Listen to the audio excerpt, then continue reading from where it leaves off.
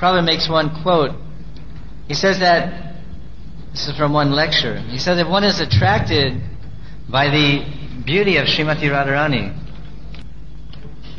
then he's no longer attracted by the beauty of this material world. He says Radha and Krishna are so beautiful that if one can be attracted by their beauty, he says Radha and Krishna, and then he says if one can be attracted by the beauty of Srimati Radharani, then he can give up all his attraction to the material energy. And then he cites the example from Mukundamala Stotra, Jamunacharya. When one is attracted by the transcendental beauty of Radha and Krishna, he is no longer attracted by feminine beauty or masculine beauty. That is the special significance of Radha and Krishna worship. That is testified to by Yamunacharya, who said, since I have become attracted by the beauty of Radha and Krishna, when there is attraction for woman or the memory of sex life with woman, I at once spit on the thought and turn my face in disgust.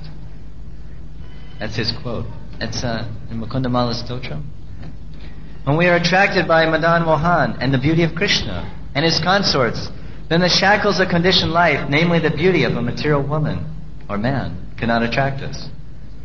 So the beauty of Radharani is described in various shastras, but specifically in the Radha Krishna Ganidesh Deepika.